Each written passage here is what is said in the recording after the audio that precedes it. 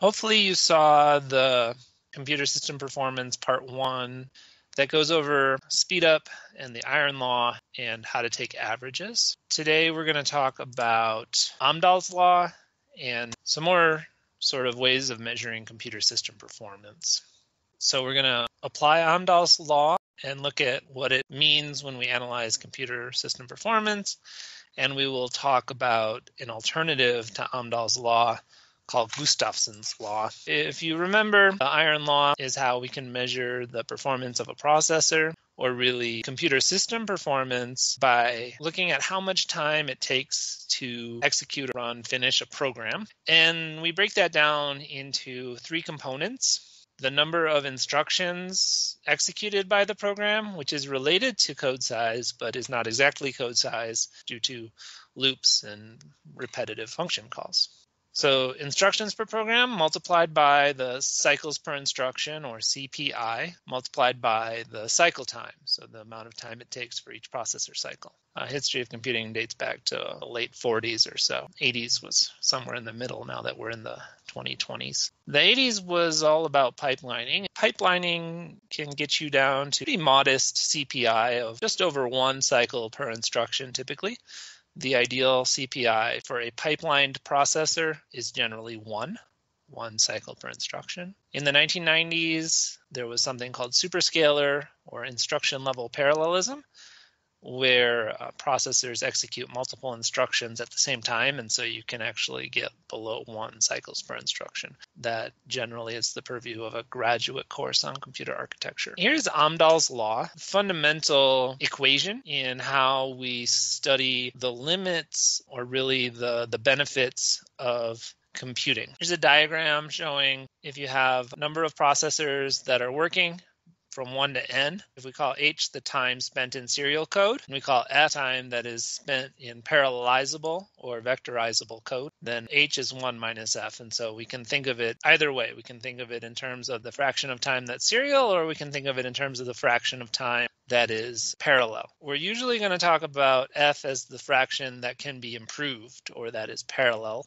So then the sequential part is 1 minus f. And so this bar chart shows how much time you're able to use only one processor versus how much time you're able to use n processors. And the idea here is that you can get a performance enhancement out of the additional processors, represented by V. Amdahl's law says that the total speedup of your system is equal to this equation, 1 on the top, and then we've got this quantity in the denominator of 1 minus f plus f over v. The serial part plus the parallel portion divided by how much speedup it has. This is the general form of Amdahl's law. One of the interpretations of Amdahl's law is to look at it in the limit. When the speedup of the enhanced portion of the program is infinite. In that case, that fraction of the program that's enhanced, the time that it takes goes to 0. The limit as the speed up v goes to infinity means that that quantity f over v goes to 0, which leaves us with this speed up formula. Overall speed up is 1 over 1 minus f, which is nice because it can give you sort of an idea of the extent an enhancement could possibly increase overall speed up or overall performance. The conclusion then is that performance is limited by the serial portion. The maximum speed up you can get is determined by how much of the code has to be spent in that sequential unenhanced portion of the program. For a quick example, if f is 0.5, you can only spend half your time of the program in serial and half of the time of your program is spent in an enhanced parallel portion. And if the speed up of that parallel portion is infinite, then your overall speed up is 1 over 1 minus a half, which is 2, which means the maximum speed up you can get is 2, even if you have an infinite amount of speed up from your enhancement. We can plot this equation 1 over 1 minus f pretty simply, and here we have the x-axis is showing how processor count increases, a log scale, 1, 10, 100, 1000, and so forth. Y-axis here is speed up to 20. One processor, we have a speed up of 1. because we have no benefit from additional processing. Under our assumption we can get infinite speed up, we look at the different fractions of the program that are parallelizable. We talked about this f equals 0.5, right? So that's on the bottom, but it shows how it's asymptotically approaching the speed up of 2. On your top line there with f equals 0.95, when 95% of your program is parallelizable, well, you still have 5% of your program is serial.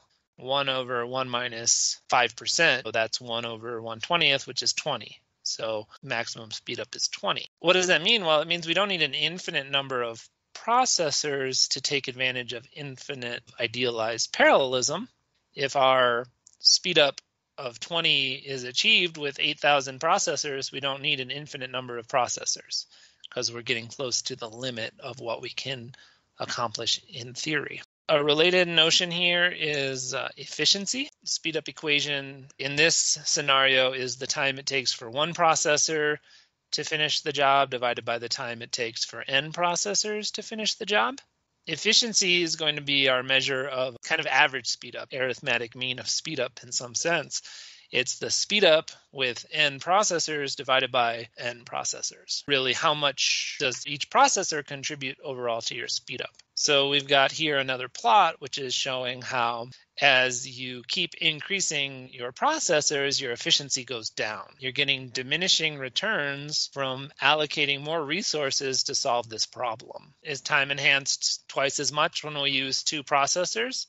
Well, we already know it's not because of that fraction f that's not parallelizable. How much does it enhance by? So here we've got a line drawn, horizontal crossing of an example for f equals 0.9. By Amdahl's law, we have our speed up s equals 1 over 1 minus f plus f over v. Crank that out to 1.82 is the speed up. And our efficiency is 0.91 because 1.82 divided by 2 processors is 0.91. The execution time of our program takes 10 hours in this example, and 1 hour is serial. We can never ever get it underneath 1 hour. And with 2 processor cores, we won't get it under 5 hours, which would be, twice as fast. It'll be something more than 5 hours. Here's an example. We'll walk through it. F, the enhanced portion of our system, as 0.95. So when the number of processors we allocate to solve our problem is 5, then our speed up we can estimate as 4.17, cranked through the same equation as the previous example. In this case, we're assuming that each processor can take on the same fraction of the load of the parallelized portion, right? So how to say this? When you have a parallelized portion of 0.95 and you have 5 processors that you allocate to it, the time it takes to execute that 0.95 portion of the program is divided by 5. We assume each additional processor is going to carve up that parallelized portion. We look at increasing from 5 processors to 10 processors.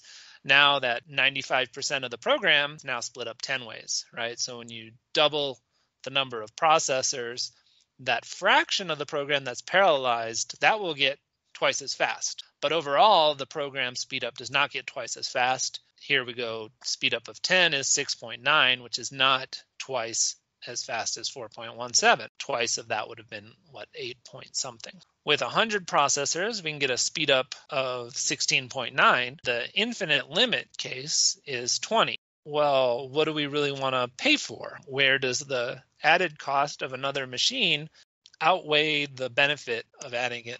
A thought experiment for you is many of the powerful supercomputers out there are large cluster machines with over 4,000 processing units. Is that many processor cores efficient? Well, that depends on the problem that's being solved and really on how much of the problem is parallelizable. An alternate perspective is Gustafson's law. So we'll look at parallel computer as the example because this is sort of the scenario in which Amdahl's law is often looked at. In the same example as before, we have a program that takes 10 hours and 1 hour of it is serial. Gustafson's law is all attributed to this guy Gustafson. It kind of states if the same task would be solved on a serial computer, the task of 1 is equal to that 1 hour plus n times 9 hours, the remaining hours. N is the n number of processors you would need. The speed up of n is 1 plus n times 9, that's the time it takes for one processor, divided by 10, which is the total time it takes to complete the program. And then you can take the limit of that equation as n goes to infinity, and you've got the n in the numerator, so now the limit goes to infinity. The trick here, a change of perspective, which is formulating the speed up is still the time of 1 divided by the time of n. But now in the numerator, we've got that n multiplication, right? So we've got 1 minus f prime plus f prime times n. And we can reduce this down to n minus this quantity, n minus 1 times 1 minus f. And this will go to infinity. As 1 minus f prime goes to 0, then the speed up of n goes to n. Well, f prime is different from f. On Gustafson's law, when we think of f prime as 0.95, we get these numbers for speed up that are much closer to their idealized version. When n is 5, we can get speed up of 5 is 4.8. When n is 10, we can get speed up of 10 is 9.55. Instead of before we were getting 4.1 and then 6.8 or something like that.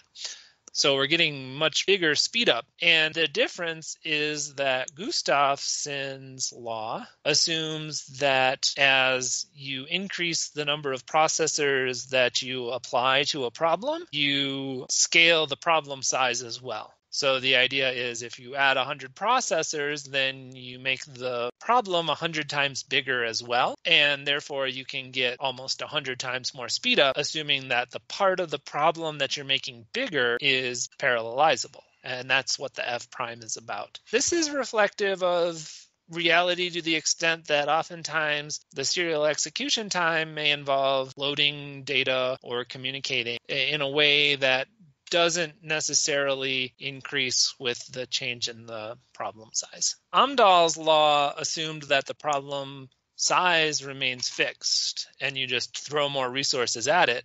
Two different ways of looking at it. We're mainly going to be thinking about Amdahl's law, but I do want you to be aware of sort of the difference. There's Jean Amdahl and John Gustafson. Amdahl's law was codified roughly in the late 60s, and Gustafson's law from 1988. One was born in the early 20s. The other was born in the 50s. So that's the greatest generation versus the baby boomer generation. So maybe it was a generational thing of the time. Hey boomer nowadays.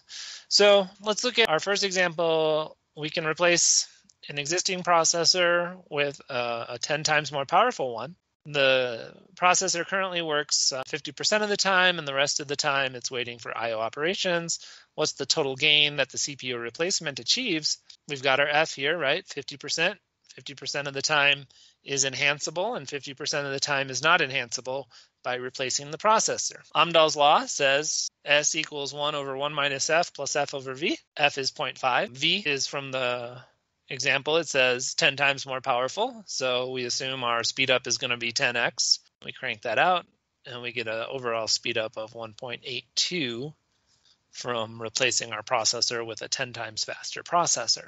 Gustafson's law says, okay, you can get a speed up of 5.5 under the assumption that when you replace your processor by something 10 times stronger, you're going to make it work 10 times as hard, or the I/O time is going to be fixed. When you think about it, this really kind of reflects how computing historically gets better. Buy a new processor, you expect it's going to be faster, and it is faster, and you make it work harder on programs. So programs get more complex, operating systems get more complex, graphics and other workloads get harder. You get more performance in terms of the speed up if you would run that more complex program on an older machine.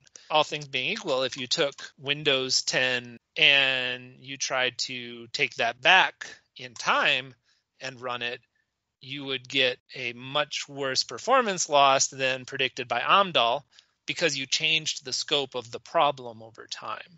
This one just shows Amdahl's law example. Let's suppose we have an 80x speedup with a 100 processor system. Then we can derive what the fraction of the program is sequential, or what fraction of the program is not enhanced. So we just plug into the equation. We've got Amdahl's equation, S equals 1 over 1 minus F plus F over V. So if S is 80 and V is 100, then we can formulate 80 equals 1 over 1 minus F plus F over 100 and solve for F with a little bit of algebra. And we can find that F is 99.74 repeating percent.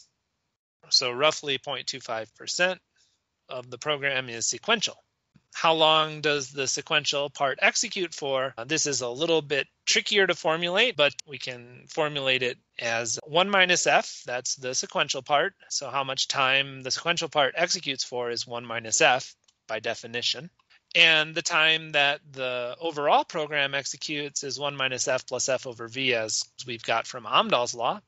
So we get that the sequential part executes for a total of 0.20 repeating, so about 20% of the time. So the top of that equation is just the sequential execution time. The bottom of that equation is the total execution time. So the ratio is the portion of the program that's spent in the sequential part. That's why that ratio works out.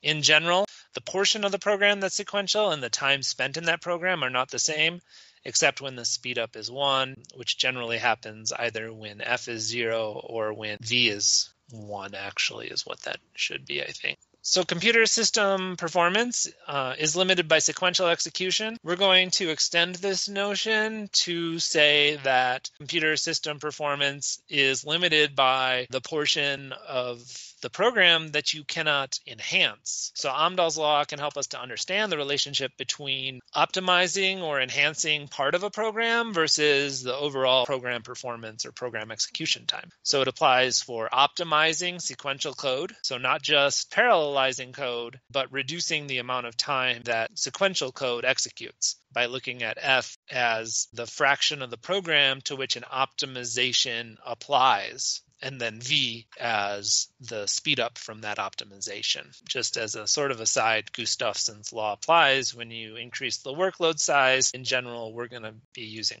Amdahl's law.